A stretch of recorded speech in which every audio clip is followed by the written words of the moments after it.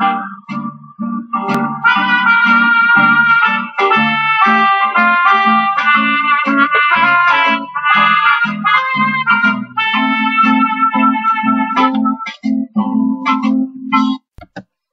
guys, welcome back to my channel, and in this video we're again going to be doing the Gaussian integral, but we are going to use a different method now. We're going to use Leibniz rule, unlike my last video where I had used the Laplace transform. So let's get to it. So the problem, like last time, is calculating or finding a value for the Gaussian integral. Let's call it g, which is defined as integral from 0 to infinity of e raised to negative x squared dx. So as I stated before, in this video we are going to be using the Leibniz rule, or otherwise known as the Feynman technique, and I would suggest not trying to use any u substitutions like we did last time initially, because they're not going to help us. So let's recall what the steps of using Leibniz rule are. Well, first we had to parameterize our integral such that our original problem is a special case of the parameterized generalized version.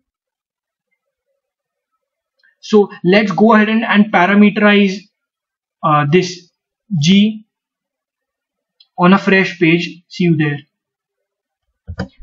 Now, parameterizing the Gaussian integral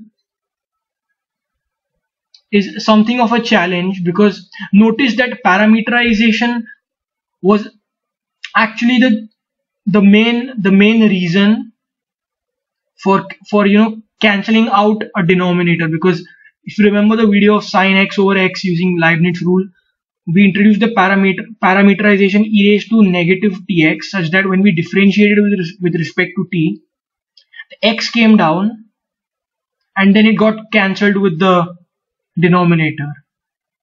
But since we don't have a denominator, there is no such objective, there is no such standard parameterization approach that we can take in this case.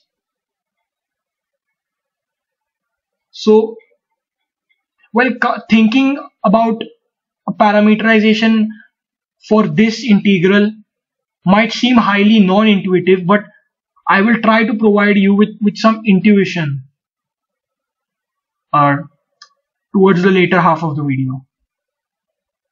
So let's call the parameterized form I of t, which is going to have a parameter t, defined as the integral from 0 to infinity of e raised to negative t squared times x squared minus 1 divided by x squared minus 1 dx.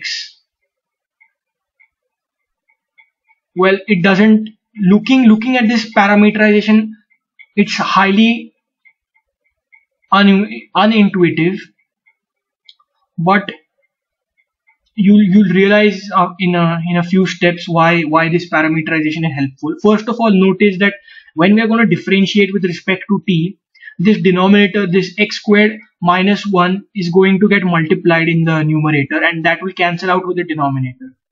So we are getting rid of this term basically. So let's go ahead and do that. Let's differentiate both sides with respect to t. So we have d over dt of this integral from 0 to infinity of e raised to negative t squared times x squared minus 1 divided by x squared minus 1 dx. And now using the Leibniz rule of differentiating under the integral sign, this becomes, when it goes inside the integral, the partial derivative with respect to t of this integrand e raised to negative t squared times x squared minus 1 divided by x squared minus 1 dx. So I'll just bracket this, and we can call the derivative of I of t with respect to t as I prime of t. So there's only one argument for I of t, so an ordinary derivative is enough. We don't need a partial derivative for that. So this, on differentiation, you use the chain rule, you get e raised to negative t squared times x squared minus 1, exponential term as it is, divided by x squared minus 1 times, this is a quadratic term, so we have negative 2t times x squared minus 1 was a constant, so x squared minus 1 as it is, and a dx. Now the best part is the denominator is getting cancelled with this x squared minus 1 term. So I prime then becomes, well, negative 2t is a constant with respect to x, right? There are no x terms in this t, so we can take this out of the integral. 2t times integral from 0 to infinity of e raised to negative t squared times x squared minus 1 dx.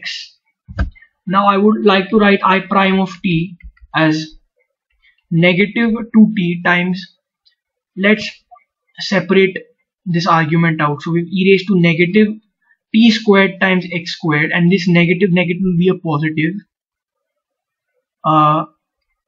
t squared and a dx. Now by the rules of exponents, by the properties of exponents, you can split this into a product, integral from 0 to infinity of e raised to negative t squared x squared times e raised to t squared dx, and they are multiplied with each other. So now notice that e raised to t square is a constant with respect to x. Even that can be taken outside the integral. We have negative 2t times e raised to t squared times integral from 0 to infinity of e raised to negative t squared times x squared dx. So now over here I would like to make a quick substitution. So I'll let y squared equals this t squared x squared term in the exponent of this. So differentiating both sides, we have 2y dy is equal to 2x dx times this constant t squared. The 2's will cancel out, and from this we know that y is nothing but tx taking square root. So we have a tx times a dy being equal to x t squared times a dx. X's will cancel out, this t goes with that t, so dx just becomes dy over this remaining t. So according to this substitution, I prime of t will be negative 2 times e to the t squared power times integral, now lower bound. So when x is 0, t squared x squared is 0, so y will also be 0, and when x tends to infinity, y is equal to tx. So multiplying by a finite number to an infinitely large number will still be an infinitely large number, so we obtain infinity. As x tends to 0, x tends to infinity, y will also tend to infinity, and we have e raised to negative y squared, and dx is dy over t. Now notice that this t and that t will cancel out nicely, so we finally obtain negative 2 times e to the t squared times integral from 0 to infinity of e raised to negative y squared dy. Now notice that it doesn't matter what variable this is. This could be y, this could be x, this could be w, because of definite integration, as long as the integrand structure remains the same and the upper and lower bound remain the same, you can change the variable as many times. So you can write this as negative 2 e raised to t squared times integral from 0 to infinity of e raised to negative x squared. I'm just changing x to y, and remember that this is just our Gaussian integral, right? So this is negative 2 times e raised to t squared times Gaussian integral. What is this? This is I prime of t. Now we have an expression for I prime of t. I would like to now integrate this with respect to t from some upper and lower bounds. So now notice that I of t, our original generalized parameterized integral, was integral from 0 to infinity of e raised to negative t squared times x squared minus 1 over x squared minus 1 dx. And now notice, as when you plug t equals say 0, you obtain integral from 0 to infinity of, when you do that, you have e raised to 0th power, which is 1, so just dx over x squared minus 1, and this, the antiderivative of this can be found out easily. You can use integration by parts, you can use trigonometric substitution. You end up with half of the natural log of x minus 1 divided by x plus 1, but that is evaluated from 0 to infinity. So at infinity, now we have to take the limit. Remember, limit as x tends to infinity of half of natural log of x minus 1 divided by x plus 1, and minus half of natural log of, when you have 0, you have 0 minus 1 divided by 0 plus 1, so natural log of negative 1.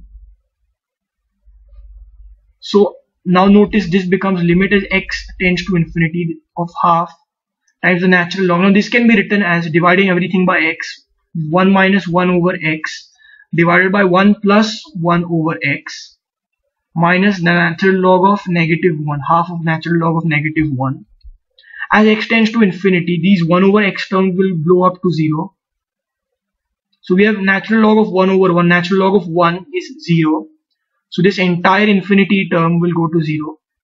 And we are left with negative half of the natural log of minus 1.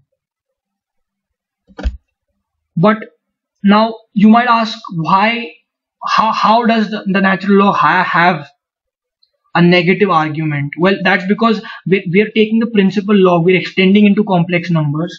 That means we can write negative 1 as, we have Euler's formula, e raised to I theta being equal to cosine theta plus I times sine of theta.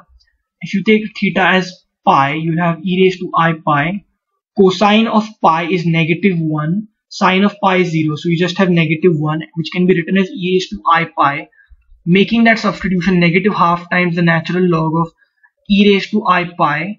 Using some log properties, we can bring the I pi down, so negative I pi by 2 times the natural log of e. Natural log of e is 1, so we just have negative I pi over 2 as I of t when t equals 0. So this is one limit of integration that we have. Let's check for the other limit of integration, the other bound of integration. So we tried t equals 0 in our original expression. Now let's check for what value of t this integrand is going to 0. Now notice that limit as t approaches infinity of I of t is, well, as t tends to infinity, this e raised to negative t squared term will decay to 0, right? Because it's is like a decaying graph. So this will decay to 0 eventually. So we'll have 0 over x squared minus 1 integrated. So that's a 0. So we have our two terms, our upper and lower bounds of integration. So our integration is going to go from 0 to infinity, because we know each of the values of I of t at those values. So let's go ahead and perform that integration from 0 to infinity of I prime of t. And also remember that we obtained our I prime of t to be negative 2 times e raised to t squared times the Gaussian integral.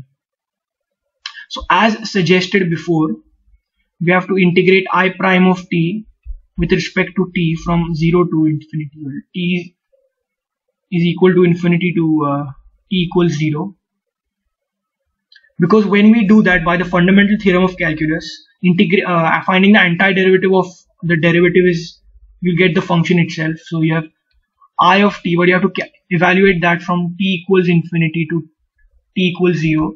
And remember that when t tends to infinity, we had a 0 minus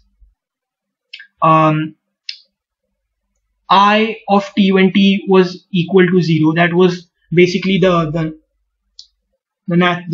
imaginary term. So that was negative I pi over 2. If you remember, we just did that. So that is I pi over 2 over here. But we know the value of I prime of t, right? This is nothing but negative 2 times e raised to t squared times g, and we are going to integrate that from t equals 0 to t equals infinity with respect to t. And we know, because we calculated that by the fundamental theorem of calculus, that is equal to I pi over 2. So now notice that this negative 2 and this g are constants. Yes, even the Gaussian integral can be proved to converge over this interval. So, which means that it has a finite value. We can show that it converges even before calculating its exact value. So we know mathematically that it converges, so it must have a finite value, which means that value is a constant, right? That value will always be some number, some constant. So that can be taken out of this integral, negative 2 times g, and we have the integral from 0 to infinity. It's always limits of t, e raised to t squared dt. Now one of the problems over here is that e raised to t squared is going to diverge on 0 to infinity, because this is an ever expanding graph. This graph increases exponentially. So one way to make it converge is to have an e raised to negative variable squared term, so that we can relate it to the Gaussian integral somehow, because of the negative sign, the Gaussian integral is converging actually. So how can we introduce a negative? Well, we can multiply two negatives, because multiplying two negatives you get a positive value. So we have negative 1 times negative 1. Fine. So we have negative 2g outside times the integral from 0 to infinity. We have e raised to negative, but this other negative 1, can we write this in a better way? Well, remember that I was square root of negative 1, so I squared is negative 1. So we can write negative 1 as I squared. So we have I squared times t squared dt, and that we can take I and the t under a common square. We have negative 2g times integral from 0 to infinity of e raised to negative I t the whole thing squared dt. And if you expand this, square this I and take it outside, you have a negative times negative, a positive. Basically, we're not changing the meaning of our initial expression. And how do we integrate this now? We know this is equal to I pi over 2, by the way. And it makes sense because we extended ourselves into the complex plane, when we took the natural log of negative 1 and we found out this I pi over 2 value. So it makes sense to extend ourselves into the complex plane even on the left hand side with this negative 1 equals I squared part. Now, in order to convert this into a form of a Gaussian integral, you have to perform another substitution. So let w equals it, dw will be I dt. So dt is nothing but dw over I. You can multiply by I on both sides. So we have I over I squared, which is -1. So negative I dw. So let's make that substitution over here. We have I pi over 2 basically being equal to -2g times integral. Well, upper and lower bounds remain the same. You can check that out. As t is 0, w is I times 0 is 0, and as t tends to infinity, I times infinity, I times t is also tending to infinity. So upper and lower bounds are the same. We have e raised to negative w squared, and dt is nothing but negative I dw. So this negative and that negative are hopefully cancelling out. We have 2g times integral from 0 to infinity of e raised to negative w squared, and we have an I, which is again a constant, and dw. Well, we can have any variables, but we can write w as x squared again, but hopefully you realize that this is the Gaussian integral. So let's do that. Let's write this in terms of x. E raised to negative x squared dx integrated from 0 to infinity. So finally we have I pi over 2 being equal to I times 2g, and what is this again? This is again the Gaussian integral. So g times g, i's will cancel out. We finally have g times g is g squared equals pi over 4. Therefore g should be square root of pi over 2, taking the square root on both sides.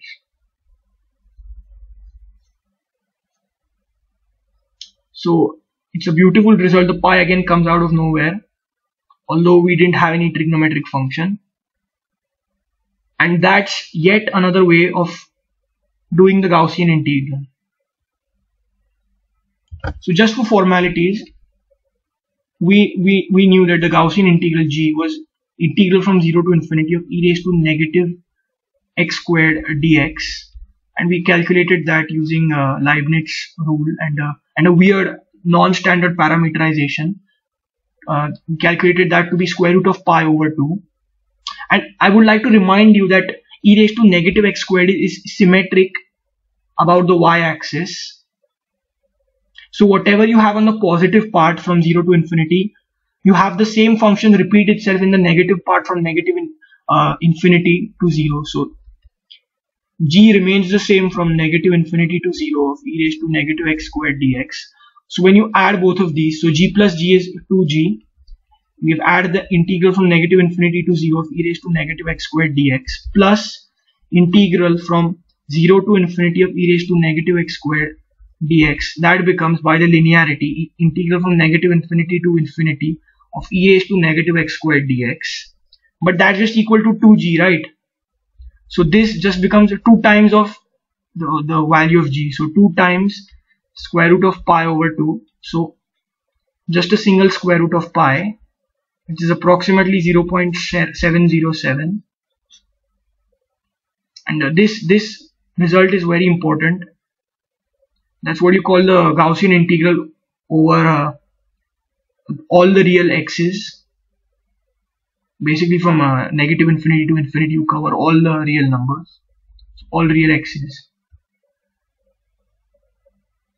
You can also represent this as integral over all real numbers of e raised to negative x squared dx.